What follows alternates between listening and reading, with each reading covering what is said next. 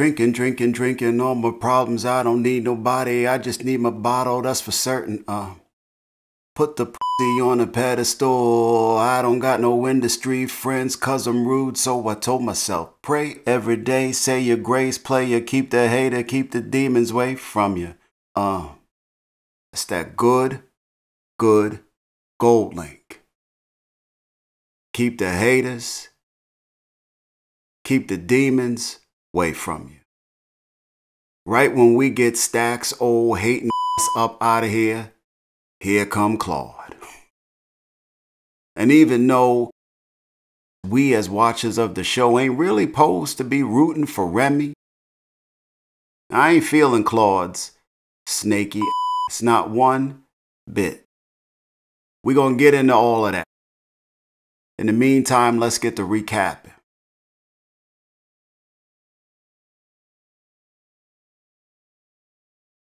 First of all, I am your humble and most gracious host, Real. Here to talk about that good BMF, Black Mafia Family Series, Season 3, Episode 6, entitled Casualties of War. And this episode is brought to you by that good Jack Daniels and Coke, Diet Coke, because I'm old. You know what I'm saying? Old school. Let's just get down to brass tacks, shall we? We start off with a gang of funerals.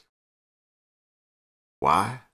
Because cats was getting laid down last episode. I mean, bodies was dropping and getting dropped off at the gravesite where we begin this episode. Funeral is happening for Lil Milton down in the A. Meech shows up to offer condolences. Remy ain't trying to hear it. It's a quick, non-conversation. Meech pieces up out of there.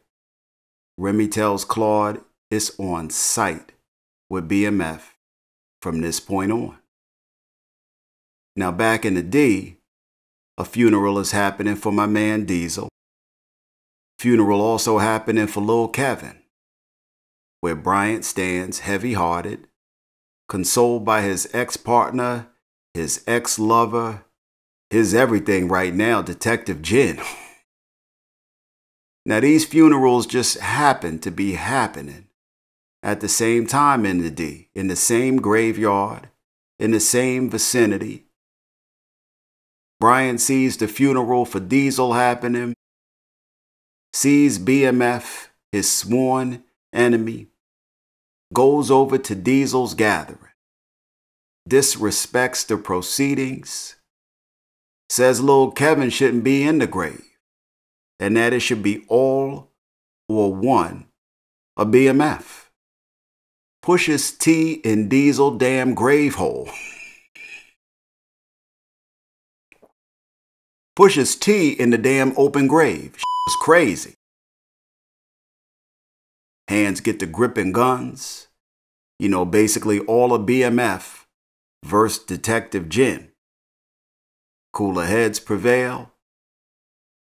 And they all piece up out of there.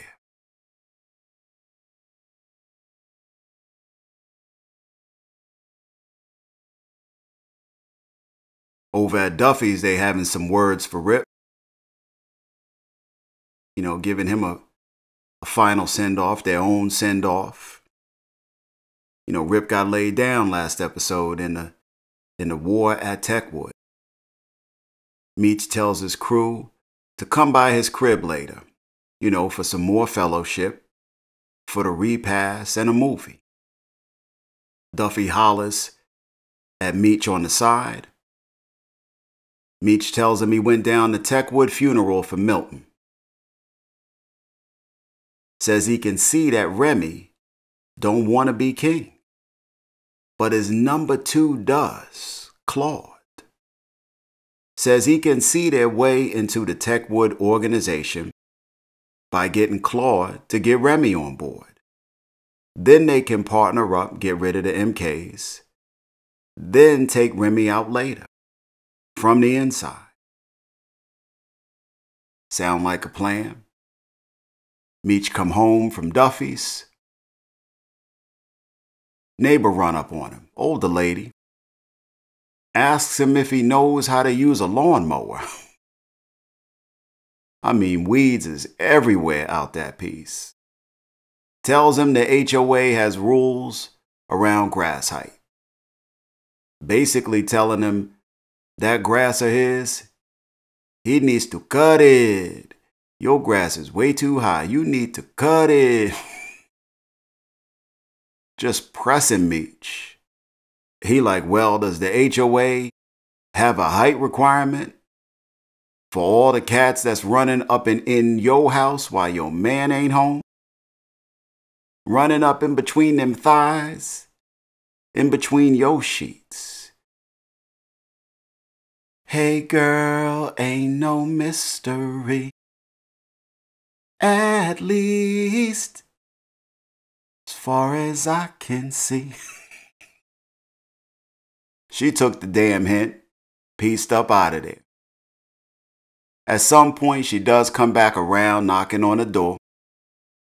Tells Meech he got 30 days to pay the HOA fee and get that place up to snuff, or they gonna put a lien on his spot. He basically tells her what she can do with her HOA. Burns her little paper up right in her face. But let me back up a sec.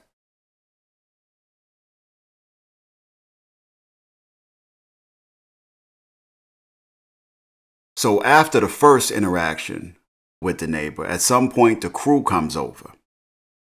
And they do have fellowship, getting a little eat on. Now Meech is concerned because Lad's not there with the crew.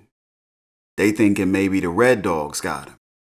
You know, after Techwood, they might be cracking down. Red Dogs or not, they on that the world talk. It's about us, that B to the M to the mother F. Talking, let's tighten up our ship, our crew, who we let up in, how we get that money, and live every day like it's our last. Sound like good shit to me. At some point, Meech connects with T, hollers at his bro for a minute. T concerned that if war keeps up, nobody will rock with him. Now Meech disagrees, gives T a little advice on how to handle his folk, how to lead. T hangs up with Meech, gets a little rap with LaWanda. Tells her he needs to dead this beef with Henri before he end up a memory. Done seen one funeral too many as of recent. I guess Bryant pushing him in that grave had him physically feeling that that hole ain't where he want to be. T sound a little shook. You know, bodies was dropping for real. And BMF whole deal has always been less bodies, more business. Now them bodies is piling up a little. LaWanda ain't got no problem with that. And if she did, she ain't say it. Eventually, T heads down the Henri spot, you know, where the gambling happens. Now, that man Diz up in the joint, gambling, looking crazy, you know, on some I Spy shit. Just looking like some shit was wrong, though. Like his cool was not kept. And it didn't go unnoticed. T tells Henri he wants to set things right. Says too many people are dying up in these streets. Offers her product at a special discount.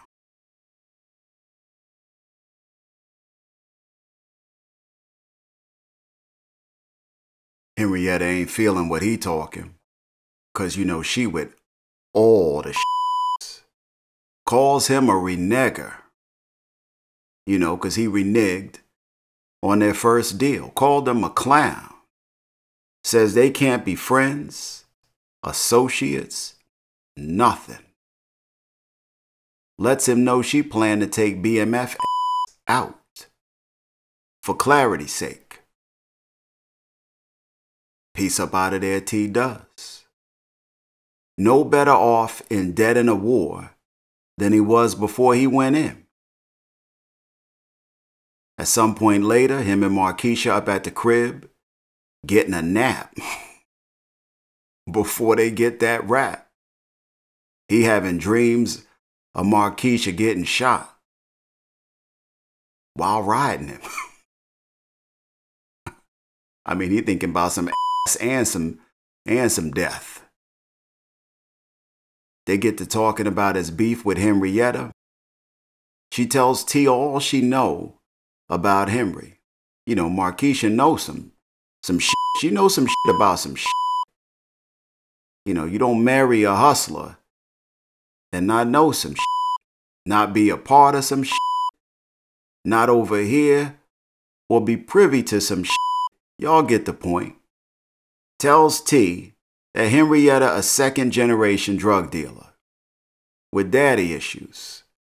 Tells T who her pops is. Says he got connections and got Henri by the collar. Markesha tells him to go over her head.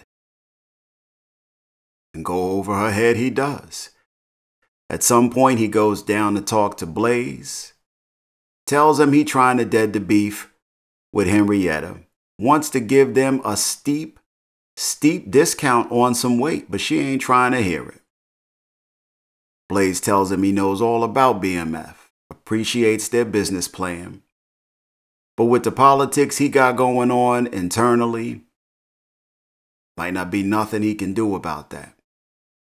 He'll see, no promises. At some point, Blaze gets that rap with Henrietta at what looks like a political event. And he does talk to her about the chat he and T had. Tells Henrietta to take the deal. Tells her the only reason he didn't tell T yes is out of respect for her. Respect he wishes she would show in return. More so just a sense of courtesy.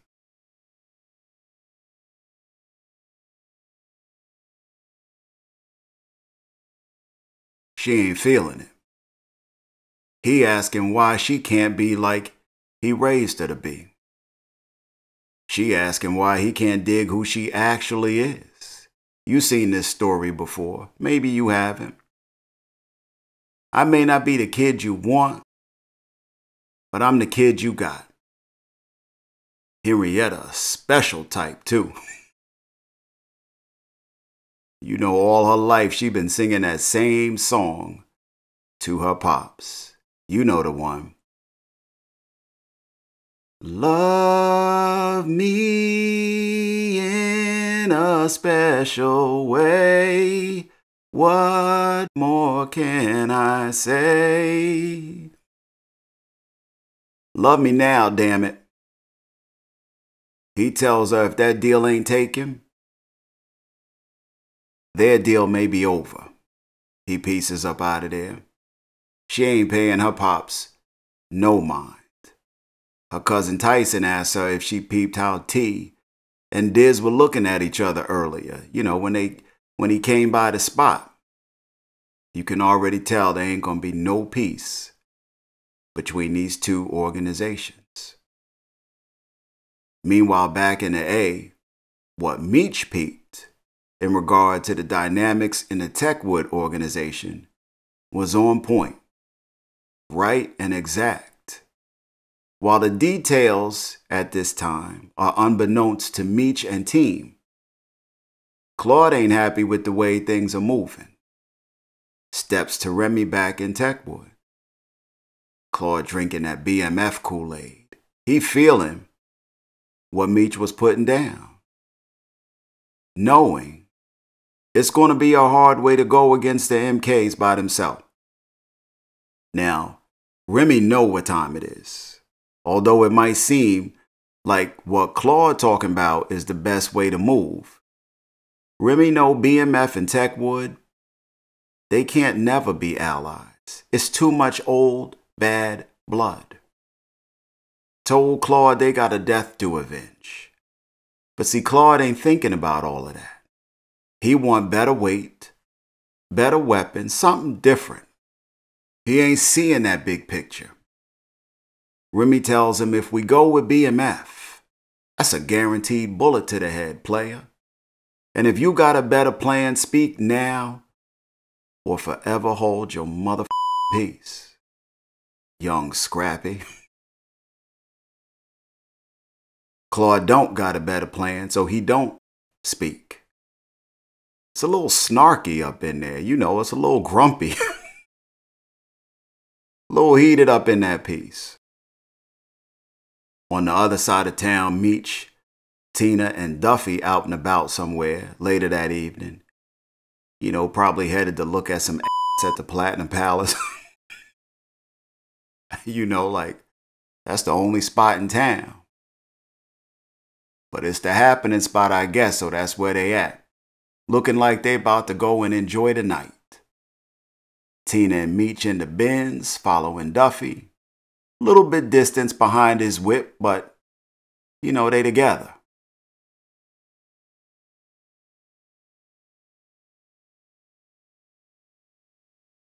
Red dogs run up on Duffy at a stop sign.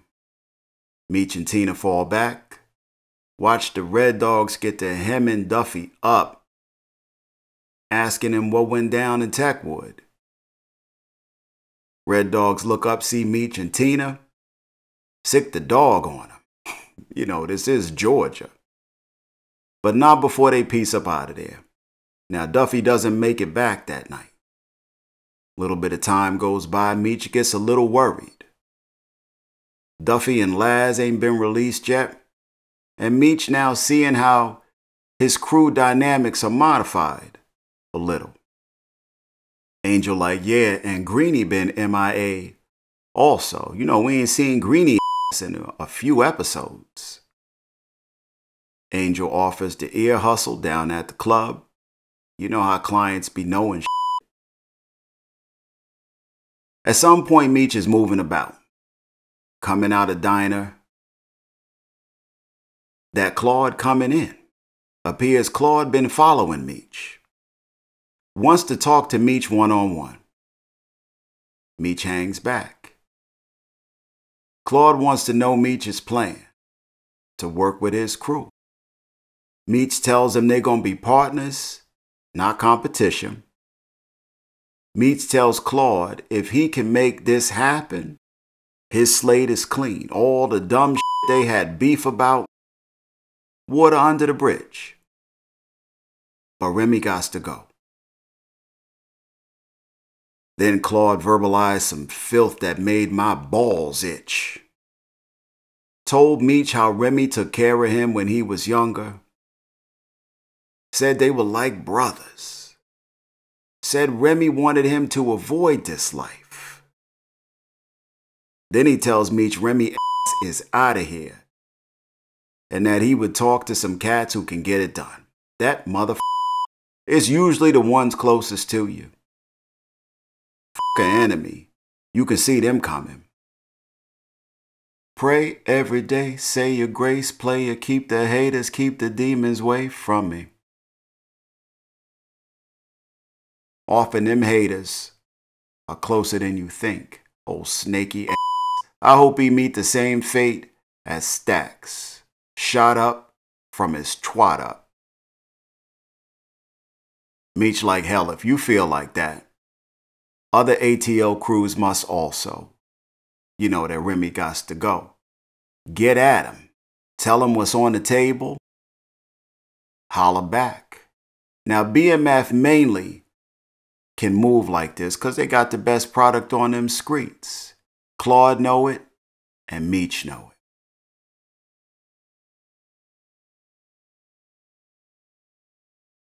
it. On the other side of town, Angel up in the Platinum Palace.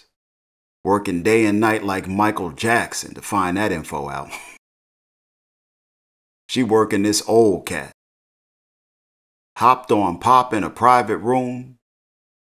She pouring some old Miller High Life on her ass. On her own ass. Talking about drinks on me.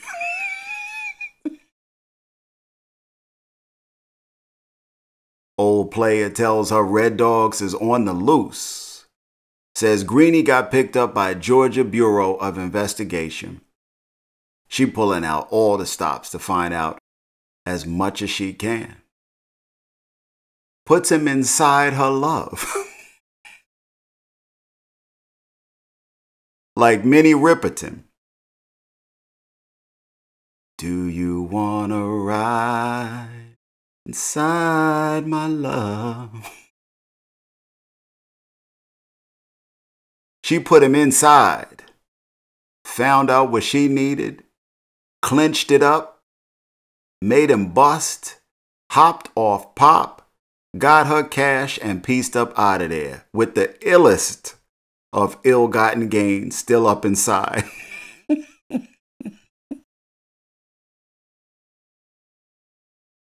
Angel come back to the crib at some point. Duffy back, busted the up. She comes in and tells them Greenie got arrested. And that he implicated Meech on shooting Big Mike from last season. Says a grand jury is being put together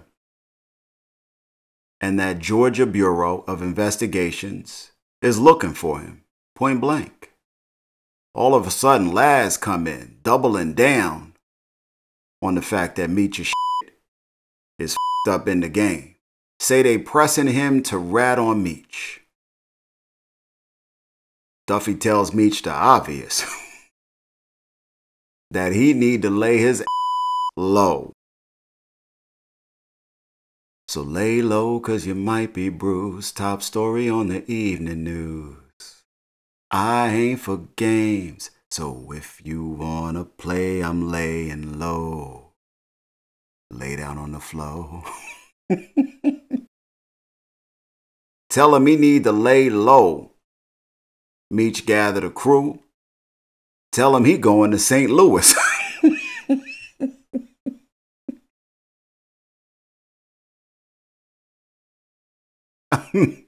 Meech ready to piece the up out of there.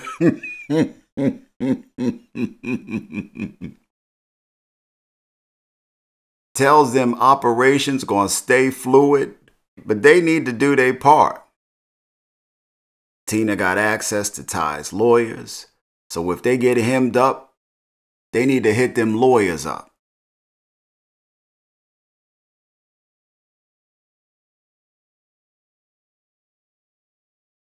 Angel asks if she can go with Meech.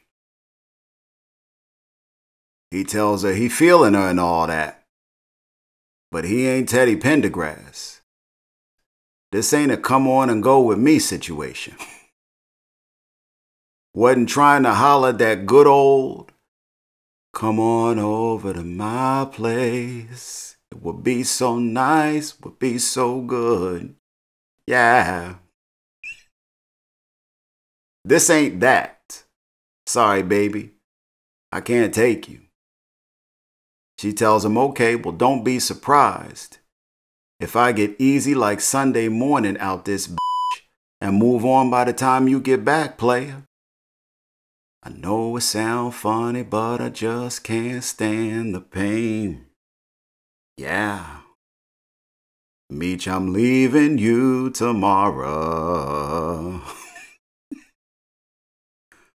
Seems to me, man, you know I done all I can. You see, I begged, stole, and I borrowed. Yeah. Ooh.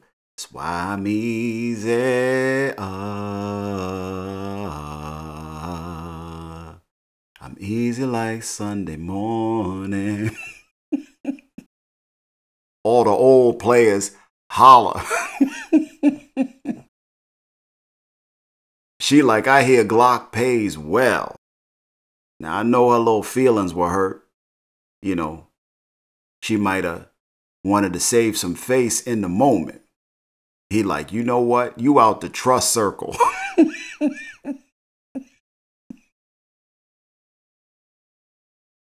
He like, here's the line.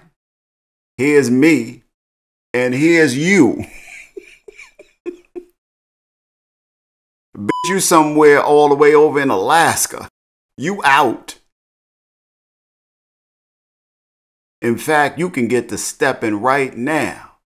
Find you a new spot and everything. Did you hear Glock had a new spot too? Since you know so much shit, since you hearing so much shit, that didn't end well for Angel. Now back in the day, Lucille up in the kitchen cooking a little breakfast, you know.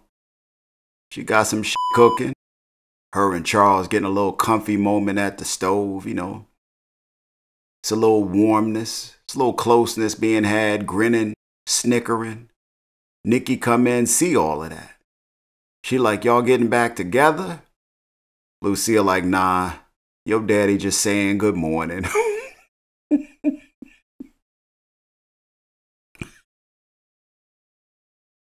Charles walked away like, God damn it.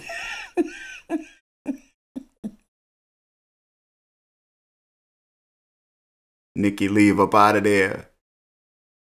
Charles like, hey, I thought things were going okay. Last time that I checked, it was no smut on my rap. It was 2 chains on my neck.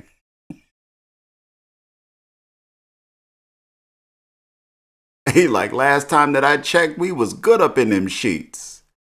Damn it, I done wrote a song and all of that, woman. Lucille ignoring Charles' ass. Says he working on fixing his family. And there's a reason she chose him over the good doctor years ago. He pieces up out of there, confident with himself, you know. A little later in the evening, Lucille and Nikki having a little tense moment. Mama trying to get Nikki to take them birth control pills. You know, she back on her shit. Nikki like, I'm not even having sex. Nikki hit her with some young smart mouth. She like, you need him more than me. Dr. Feelgood been calling a lot lately. Now, you know, if you as old as I am, your mama would have snatched that ass up. And that's just what Lucille did. She snatched that little ass up, told her to watch her mouth, gave her a chance to say whatever she wanted to say, which was that she wasn't having sex. You know, she been saying. Lucille tells her she doesn't want her to end up stuck like she was. This is not a feel-good moment for anyone after she says that shit. Nikki like, I'm not going to end up like that. Lucille tells her to take the pills anyway. She peace up out of there. At some point gets ready for a dinner date with Dr. Feelgood. That's an odd ass moment.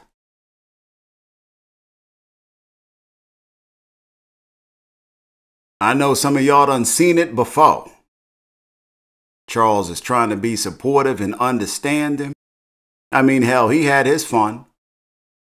He like, I'm going to give you your space to do what you need to do. You know, figure your shit out. So he does. And so she does. Lucille goes on her date with the doctor. They get to dancing, kissing. All of a sudden, Dr. Maurice's phone start buzzing.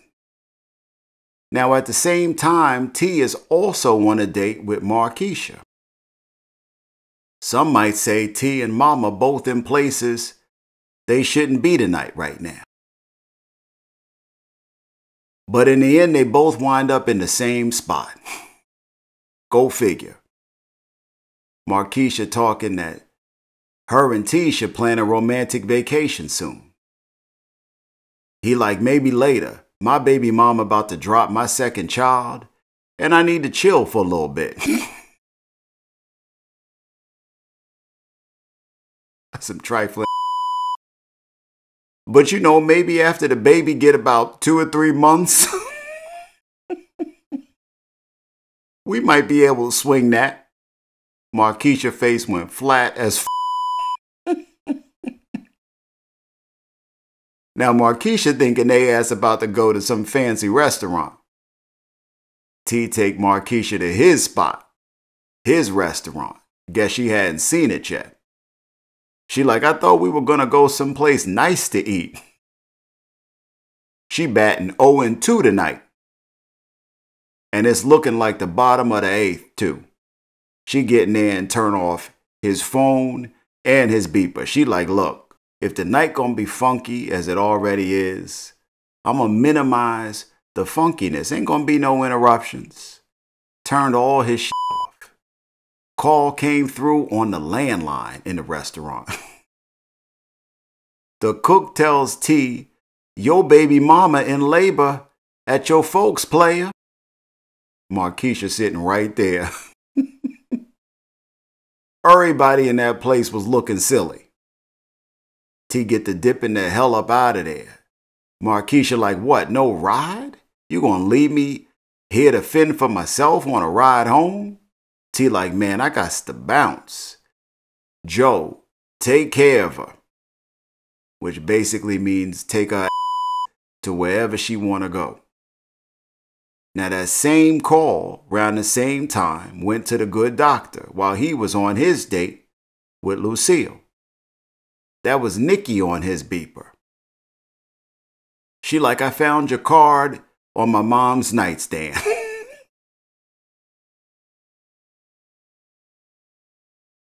We need your help. LaWanda in the background moaning and groaning. It's almost like Nikki got a little get back. You know, like she found a card on her mom's nightstand. Why the card on the nightstand? Anyway, Lucille and the doctor get to the house. Nikki like 911 was late and no neighbors were around, so I had to call who I had to call. Doctor gets to delivering the baby. Charles walk in like, what the hell? Like he see the man who trying to take his woman away right now is in his living room. Shit was hella uncomfortable to watch. T come in after the baby was delivered. Come over to LaWanda. She like, back the f away from me. I know who you was just with. Your cook told me all the details. And you smell like old heifer. Boy, bye. Conversation get a little heated between T and LaWanda. The good doctor like, hey, calm down, son. Charles take T outside. On the way out informs the doctor that T ain't his goddamn son.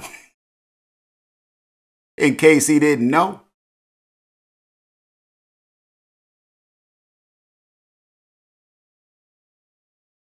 Nikki saw that baby being delivered. She ran upstairs and took the shit out of them birth control pills. She ain't need no water or nothing. Meanwhile, on the other side of the law, Jen and Bryant back up in the precinct. Bryant want him a little payback. Who the hell wouldn't? Jen ain't trying to run him in. She done already lost one close associate last episode.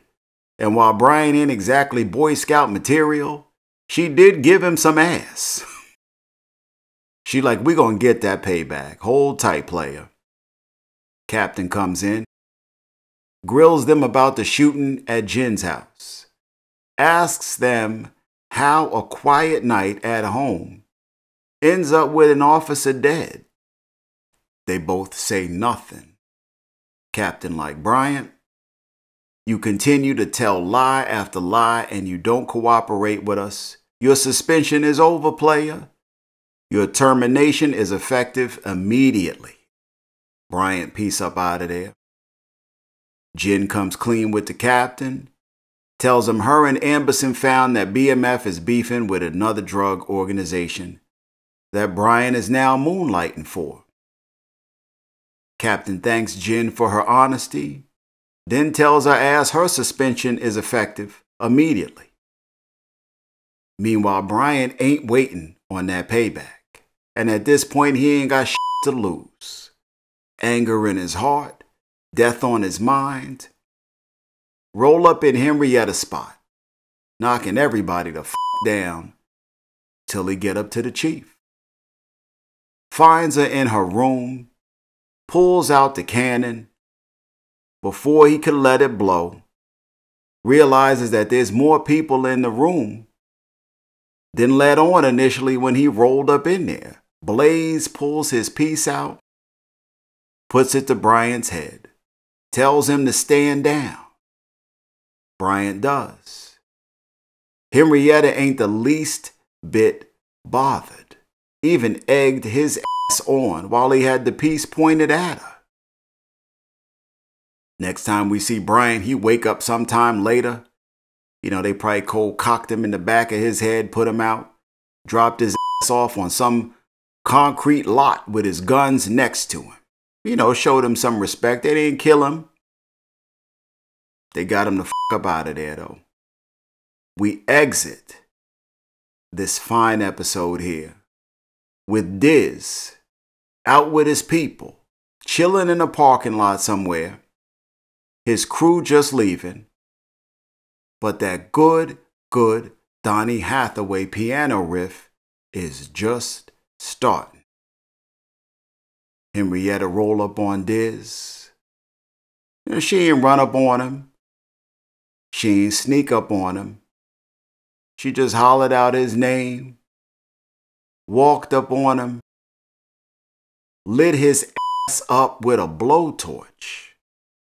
Looking like the drug lord villain we didn't know we needed. Like something out of The Joker Meets The Wire. Henrietta was in full character with them clock glasses. Henrietta was hungry. Looked like fried bird was on the menu.